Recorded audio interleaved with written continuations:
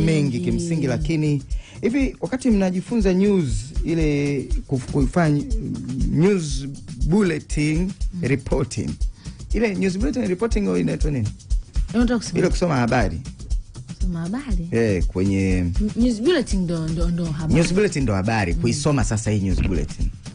Kwa bulletin reporting. Hakuna hilo somo. Report hamna. Haya mlikuwa tunafanyaga mazoezi ya bulletin. Kwa unaandaa mwenyewe na unasoma. Unasoma mwenyewe. Mwalimu anakusikiliza. Anacheka. Sasa basi sisi tulifundishwa. Hata anacheka, anakucheka unapofanya. Sasa unajua inakuwa mmetelo gazeti. La Kiingereza. Hayo of course kwa sababu tulikuwa tunasoma Kiingereza. Sasa unajua elimu yetu. Kwa hiyo mwalimu anasema soma. Tangaza hiyo nini? Hiyo habari. Sasa mwalimu nadhani kutoka chuo hapa mimi naenda chombo gani kwa BBC. Na mimi naenda huko. Kwa anakuambia hapa soma. Sasa unakuta mtu mzima. Unajua chuo tunasoma watoto kwa watu wazima. Anasema unakuta mtu mzima sasa. Welcome to the news bulletin. My name is Mansuri. Overweight, patience, Willy. Sorry. Jamtaja mtu. Soma gazeti. Wile uskate. Wewe mwenyewe anajijua. Sikombanishe na watu. Wewe bwana, sisi tuko tuna watu walikuwa na slang sasa hizo na kila mmoja akajitahidi aongee kama the National Housing Corporation. Zamini na huyo mwambangu. Huyo mmoja huyo akajingata ulimi. Sasa mimi na mmoja huyo lugha yake ulimi hujalainika na ana kifembe usiombe. Nikamjua. Sikiza, so bulletin. Ni bulletin. So bulletin. Okay. Sasa akipiga ile haraka lazima iteleze. Ifike kwenye bulletin. Bwana. Sawa, lakini tulifundishwa pia hisia kwenye taarifa za majonzi. Kwa mfano hii ambayo imeandikwa kwenye gazeti la Mwananchi leo, Tanzania, safari ya mauti. Ofisa wa benki, dada zake watatu wamekufa ajalini wakienda kumzika ndugu. Unaambiwa kwa walizaliwa wanne na wote wamekufa wakiwaacha wapweke wazazi wao wenye umri wa miaka 80. Vilio vimegubika benki ya Absa, NSSF na Mzumbe walikokuwa wakifanya kazi. Kwenye habari picha hapa unaona walikuwa wamepiga picha ya pamoja. Sasa mudi unaiona hii hii jitahidi. Hao ndio ndugu wa familia moja. Au oneshe kwenye hii hapo, onekana vizuri. Yes, kwenye hii. Mudi hapo muonyeshe. Hapa. Hawa ni ndugu wa familia moja waliofariki dunia katika ajali ya gari aina ya Toyota Prado lililogongana na lori katika kijiji cha Mapatano, Chalinze mkoani Pwani, Bagamoyo, juzi. Chalinze mkoani Pwani. Juzi usiku. Ndugu wao kuanzia kushoto alikuwepo Sia Msuya, mfanyakazi wa NSSF, Dr. Nora Msuya, mhadhiri wa chuo kikuu cha Mzumbe, Nichi Msuya, mkuu wa kitengo cha maafa wa benki ya Absa, na Diana Msuya ambaye ni mfanyabiashara. Wameandika hivyo kwenye magazeti. Wameandika pia kwenye gazeti la Nipashe, Mwanga wa Jamii, bosi benki, wanafamilia watatu wafa kwa ajali. Ndio yuko pia huyo ofisa wa benki. Walikuwa wanasafirisha maiti, yumo mhadhiri wa Mzumbe.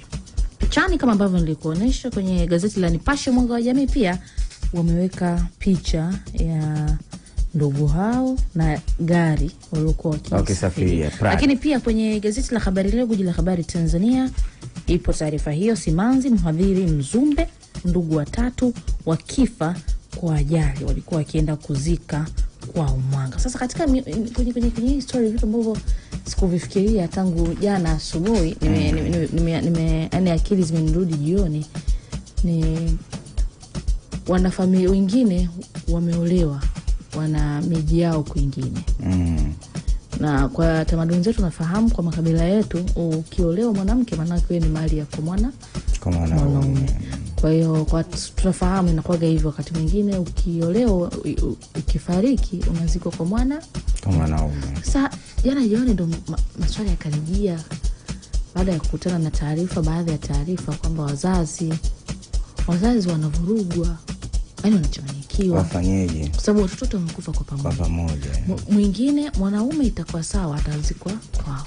Hawa wanawake mwingine mume wake kwao ni Bukoba. Mwingine Moshi. Kwa namna ya hasa na miji yao, lakini sasa hao ni wanawake ambao wanaume zao. Sasa au walikuwa wanaishi tofauti. Yani katika hawa marehemu wako ambao kuna mmoja wa Mbezi Beach hapa ambao mpaka sasa hivi mambo yote yanaishia hapo Mbezi Beach.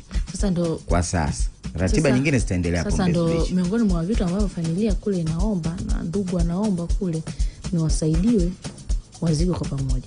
Hivi unamfikiria baba ataliaje ataenda kulia Bukoba, atakuja kulia Dar, ataliaje? Yani anajigawaje? Sawa. Umepata concern na nimeiona. Sasa ndo miongoni mwa vitu ambavyo walikuwa wanaomba. Ndio ni msiba mzito, lakini wangeweza kuvumilia zile familia, hata wale waliooa wakakubaliana kwa pamoja, labda tu ndio tukazike Mwanga wote kitu. Inawezekana. Gari walikuwa kusafiria kisa imegongana na lori macho kwa macho.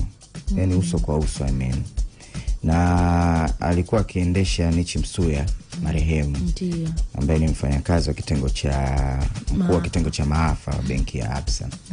Na alihama kutoka upande wake wa kulia kuelekea kwa kushoto, ndipo ambapo kakutana na lori. Ilikuwa majira ya saa 8:30 usiku, kwa mujibu wa taarifa ya kamanda wa polisi. Bwana Mungu awapokee, lakini tujitahidi, yani kusafiri usiku na wenyewe Mungu tusaidie, kwa sababu ajali haina ikija inakuja tu, lakini tujitahidi.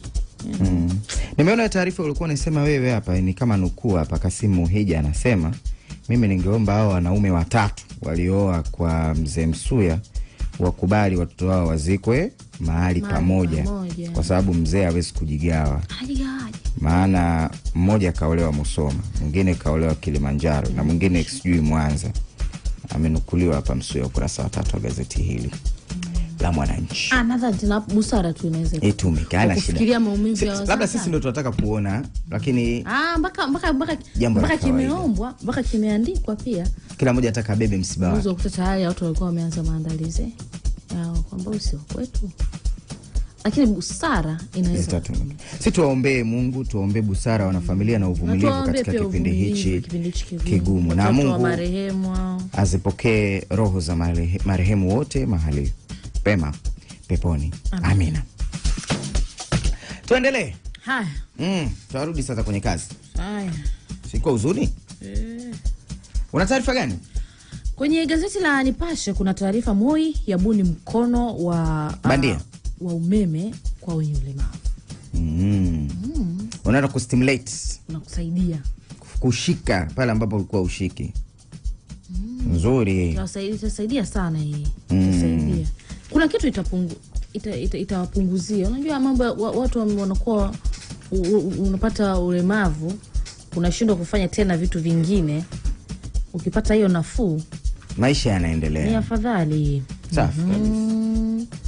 Sasa nilikuwa natamani kufahamu kwamba gharama gharama yake imeenda kidogo. Watu watamudu? Sijui zaidi ya milioni 10. Watakaoweza nani? Watakaoweza ni wale wengine wale kuitoa da. Japokuwa kwa Tanzania yani gharama zake ni nafuu zaidi kuliko kwenda kufanywa nje. Nje wanasema ni milioni 30 na inaweza kuzidi. Ila kwetu haizidi hapo. Yani ni milioni 10, milioni 15. Na anakuwa vile kama kule. Sisi wataalamu wetu sasa hivi sio wameimprove. Mimi kwa nini na shida na wataalamu? Ndio hicho. Mimi nimesema nini? Nimesema na inakuwa kama ile tu. Au huamini? Sina tatizo na wataalamu mimi. Inakuwa kama ile tu ya Ulaya. Ya kule ambako wengine wanafanya. sina utaalamu kama huko. Hivyo ndio maana sana inakuwa hivyo kama inakuwa hivyo fresh. Msala kama una mashaka. Yaani sije nilikuwa na hofu teknolojia yesu wanakuwa wameitoka huko. Au inatengenezwa hapa ndani. Sasa hapo vifaa na nini? Yaani vifaa. Utaalamu ndo wataalamu wa ndani unakutaga wanashirikiana. Utaalamu wa kupachika na nini. Kufanya mafunzo na wanaendaga kupata mafunzo. Kwa hiyo yani sasa hivi sisi tunajimudu kwa mambo mengi. Ni safi, utalii wa matibabu. Yaani sisi ni kama kule. Safi. Tumeendelea. Sisi tunaendelea kila siku. Yaani kuna taarifa moja nimeiona hapo. Hiyo ya chini ya ujenzi. Hiyo naisoma. Hii nimeipenda. Wanaweza. Ndoanzia. Kwenye ukurasa wa 4 gazeti la Nipashe Mwanga wa Jamii wanaandika NHC ya shauri Uswahilini kubomolewa kujengwe upya. Uswahilini. Kule kwetu. Sasa hapa kwa Dar es Salaam ukizungumza Uswahilini tunazungumza maeneo ambayo nyumba hazijakaa sawa. Na tuweke clear. Yaani kuna nyumba zilivyo unakuta gari aliwezi kutoka upande wa pili au haliwezi kuingia kabisa. Ndio Uswahilini. Yaani ukijikuta tu unapoishi unatakiwa ushuke utembee kuifuata nyumba. Lakini kuna ujenzi holela. Kwa mfano hapa katikati Mwenge hapa mpakani Mlalakuwa hii inatakiwa kwa ushauri wa NHC ivunjwe yote. Mlalakuwa ivunjwe yote ijengwe upya. Tandale kwa ushauri wa NHC ivunjwe yote ijengwe upya. Baadhi ya maeneo ya Mikocheni huku Macho huko. Hapo chini hapo. Tuvunje tujenge upya ni Uswahilini. Baadhi ya maeneo Tabata hapa. Tabata chochote unapata kule kupya. Wapi Kawe pia kuna sehemu Ukwamani yote kwenda kote yote. Ukwamani yote. Wingi. Ile yote ile ni kuvunja kujenga upya. Wapi tena kwingine? Manzese. Kutokea Tip Top kurudi hivi. Na Msasani umeshasema? Msasani Msasani bado Msasani. Nimesema Msasani Macho sasa. Tulisema Mikocheni. Msasani bado. Msasani kuna baadhi ya maeneo hapa ndio hiyo Msasani. Kwa kina Edo. Namanga hii. Namanga hii yote kuingia hivi ndani. Yote. Vunja. Afu wanajenga wao? Wanajenga NHC sasa alafu nyumba wanatugaia. Hapo waga kuna kivumbi. Serikali. Lakini ni nia njema ya kuboresha makazi. Wao wenyewe pia wana struggle. Yaani ukifika wakati vyo vimejaa, gari haliwezi kupita. Ndio utaona kwamba wao pia wana struggle na majanga yakitokea, hasa majanga yakitokea, wana mgonjwa anahitaji kubebwa na ambulance. Moto umetokea inatakiwa ipite fire, ndio utagundua ulipokaa ni Uswahilini hakupitiki. Hiyo ndio Uswahilini. Kenya kule Nairobi wanaita slums. Huko tu dwellers, whatever the case. Si Uswahilini. Ni Uswahilini. Ngoja. Hivi tandika nafikiri kule kuna nyumba zimejipanga vizuri. Sio hivyo. Lakini zipo kuna maeneo. Pia kuna sehemu watu wamejikusanya. Yaani afu unajua Uswahilini wakati mwingine ni kutokana na watu waga wana eneo la kwao wenyeji, kwa walikuwa wanajipimia wanajenga. Ndio maana kuna nyumba fani hivi nisha kukaa kule mpakani. Mbele uioni. Imepinda ukuta. Yaani ile nyumba si inatakiwa ikae hivi. Sasa yenyewe katika kumpisha mwenzake. Katika kumpisha mwenzie apite. Kwa hiyo imeenda hivi mbele kakatisha hivi. Yaani nyumba inakati ukuta wa nyumba umekatisha mbele. Yaani umekaa hivi. Umeweka pembe kama trapeza. Unajua shape ya trapeza? Sijajua nishasawa sawa. Sikiza, inakaa hivi. Afu umeelewa? Baada ya kukaa pembeni ile something like mraba. Mama yangu. Sasa yenyewe imekaa trapeza. Sasa ikitokea changamoto hakuna panakopitika. Yaani huyu kampisha huyu kajenga kifensi hapa, maji ya huyu yanamwagikia kwa huku, mvua ikinyesha mtaro hauwezi, unajenga wapi mtaro? Shughuli ndio hiyo. Kwenye gazeti la Nipashe kama ambavyo nimekuambia kwenye ukurasa wa 4 ndio utaisoma taarifa hiyo, na lengo lao wanasema ni kupambana na ujenzi holela. Ujenzi holela. Tandika hasa Mikoroshini, Temeke kokote na Uswahilini. Ananiambia maklina hapo. Utaka usome nini? Mimi sitoendelea. Serikali inaleta mwekezaji mpya mazao ya kilimo. Safi. Ukurasa wa 4. Uwekezaji oye. Uwekezaji safi. Uwekezaji oye. Sasa hiyo moja hiyo. Kuna mwenyekiti mmoja yuko hapa pana. Nimepataje hapa? Sasa hivi sio Msasani hapa tena tupenge na Manga. Kwa kina na moyo. Kuna mjumbe pale mmoja. Sasa mjumbe safi. Sio kawaida huyo. Unajua kwake mjumbe yake ni hivi. Hiyo mjumbe safi. Ya chini. Ya kumsafishia. Achana hii ya kwenu. Achana ya kwake ni safi. Sasa mjumbe anainama kabisa chini. Anakuambia safi, sasa poa. Sawa. Kuna taarifa nyingine kwenye gazeti la Uhuru, wao wanasema wazee wakemea siasa zenye kuligawa taifa. Ni wazee wa Chama cha Mapinduzi CCM mkoa wa Iringa. Wao wamelaani mwenendo wenye viashiria vya kisiasa unaotishia kuigawa nchi kupitia matamko na maoni mbalimbali. Sawa. Kwenye ukurasa wa 4. Na waheshimu wazee, tuendelee. Wazee waheshimu. Makemeo ya. Ni gazeti yani Uhuru. Ndio maana ni wazee wa CCM. Kwamba hakuna wazee wa vyama vingine. Sasa hiyo hajapata. Kuipata. Kuwepo waligoma kutoa ushirikiano. Usiwajibie. Daraja la Jangwani kujengwa miezi 36 katika ukurasa wa 2 gazeti la Habari Leo. Miaka mitatu hiyo. Unajua lina jushwa. Safi. Mwaka gani? 23 mpaka 26 itakuwa imeisha. Okay, sawa. Kuna katikati ni 25 pale. Sawa. Litakuwa limeanza. Katikati 25. Ili litaanza mapema zaidi. Linaweza likaanza tu, sinakuwa nia. Wewe tuna nia? Kuna kati 25. Alafu ilikuwa adia ya muda mrefu. Sawa. Kwa nini haikutekelezwa ndoto? Sasa si mambo ya vipaumbele vilikuwa vingi. Siko tunabwawa. Safi, limeisha kumbe. Sasa alishafika 90%. SGR. Safi. Na yenyewe safi. Ndio mradi mkubwa. Tumesikia kule mganga analichuchuma utashalipo fidia, mambo yanaendelea. Yaani sasa hivi kitu kinaenda. Au? Hivi Mwalimu Nyerere lini umeme? Siku yote. Itatusaidia hiyo? Itatusaidia sana. Wamesema itasaidia kuongeza umeme hapa, lakini utakuwa ni umeme wa uhakika ambao unapatikana muda wote. Na pia tutapata kuuza, lakini bei zitabaki vile vile. Itatusaidia, hiyo inamsaidia mwananchi mnyonge. Bei kubaki vile vile. Mmoja kati ya matarajio ni kwamba gharama zitashuka.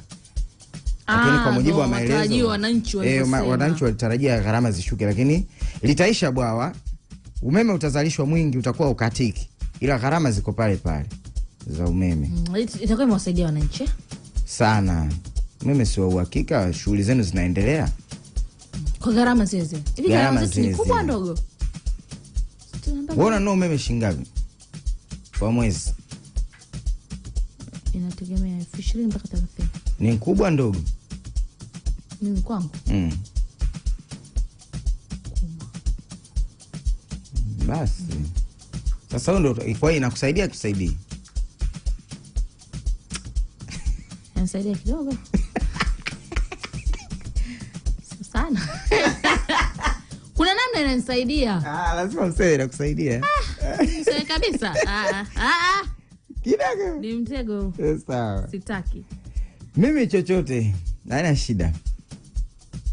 Serikali yaagiza sukari isizidi 3200. Imeagiza ukurasa wa 17. Mpaka inaagiza 3200 bado kubwa nayo. Mimi wale wananchi wangu leo nakuongea nao. Wanataka sukari shingapi wenyewe? Isifike 3000. Isifike 3000 kabisa. Na kwa kawaida zamani si sukari robo nilikuwa nanunua shilingi 500. Ina maana nusu nilikuwa natuma kabisa napewa 500 naendea sukari robo. 1000 nusu. 1000 nilikuwa nanunua sukari nusu. 2000 2,000 ni kilo. Kaenda ikafika kilo 2,500. Fikiria kipindi ambacho mimi natumwa. Sukari. Kwa hiyo ikaenda ikaongezeka. Sasa manake imefika huko mpaka wanasema isizidi 3,200, manake imefika huko. Na kweli kuna baadhi ya maeneo ni 4,000. Sisi sukari. Nusu 2,000. Wengine 5,000 imefika. Sawa, umemaliza? The Citizen wanaandika weight loss surgery in Tanzania. A fresh start imeandikwa overweight patients will not have to dig deeper into their pockets to seek obesity treatment abroad, thanks to the Aga Khan Hospital, which has successfully performed the bariatric surgery on 4 people. Imeandikwa kupitia gazeti la The Citizen. Ndio. Uzito sio shida tena. 6 measures to boost real estate imeandikwa pia kupitia gazeti la The Citizen. Hapa anaonekana Hamad Abdallah, NHC Director General. Kuna 6 measures, njia 6 za kusaidia ujenzi bora wa makazi. Sawa bana Lakini mimi ninachoumia tunajenga makazi, yani kuna kauli ya kutokusomana. Yani kuna mwingine kwenye sekta yake anaboresha upatikanaji wa maji. Kwa hiyo yeye anatandika wasije wakaacha kusomana, miundombinu yake bora ya maji. Wakati huo kuna mwingine anaweka miundombinu yake ya umeme na kuhakikisha watu wanapata umeme wa uhakika. Sasa havisomanagi. Kwa utakuta wakati wa kuanza kujenga itabidi vingine vyote vimebolewe, vilipo tena fidia ili tena vijengwe. Vingine afu vile vya zamani tena virudishwe. Maana vitu vya muhimu. Sawa. Kwa nini wao hawakai kwamba tunataka tuboreshe eneo fulani? Nakwambia hivi. Maji, umeme, waende kwa miradi ya pamoja. Yani tunaenda kwa pamoja. Kuna huduma za mtandao kwenye internet. Kuna internet. Sasa hapa tunaikaje? Sisi tutapitisha chini, nyinyi mtapitisha juu. Sisi tutabomoa nyumba. Mkibomoa sisi tutapita kulia, nyinyi mtaweka kushoto. Okay sawa. Mnapanga kwa pamoja. Huyu anakuja. Exactly, katusimulia juzi kule kwao. Mwingine katengeneza mradi mzuri kusolve changamoto ya maji. Mpya kabisa. Yaani hata mradi hauna muda mrefu. Kuna mwingine kaja. Na mimi nitakujenga. Nataka kujenga barabara. Kaenda katibua tena. Yale maeneo tena yanakuwa ni makorofi. Vile maji yanakuwa changamoto. Yes. Kila siku tunarudia karama zile. Sababu kama uliweka vifuweka mitambo, weka mabomba mapya mazuri. Umeyafumua. Unafua tena. Watengeneza ubovu. Yes, kusumbue. Yatakuwa yanauma. Alafu kuna mtu anakuja kuunganisha hapo katikati. Na anakuja kuunganisha sio mtaalamu wako. Na anatakaje aunganishe tu. Na yeye anasema mimi nitaunganisha, nimelipwa hela, kwenye fidia ambayo mimi nimeandikia kwamba katika maboresho ya barabara kuna baadhi ya miradi ambayo tuharibu tutengeneze upya. Wewe unaifanya hivyo wewe. Umechukia? Umechoka, pole. Nimechoka kweli. The Guardian wanaandika NHC review land laws to boost the housing sector. TCRA eyes on ethical content TV project. The government is organizing a special program to produce ethical content for 150 licensed district level broadcasting stations. Dr. Jabir Bakar, the Tanzania Commission's Regulatory Authority Director General, TCRA, made this affirmation in Dar es Salaam yesterday in a media briefing on communication sector performance during the past year. Imeandikwa kupitia gazeti la The Guardian. 4 die in road crash involving Prado truck. PSSF tolls investment in agriculture, dairy industry. Imeandikwa pia na mambo ya maziwa wasa ni ufugaji na ng'ombe wa maziwa. Anyways, imeandikwa hapo kupitia gazeti la The Guardian. Daily News. Financial inclusion VP issues new directives. Nimeona wazee wanaingizwa hapa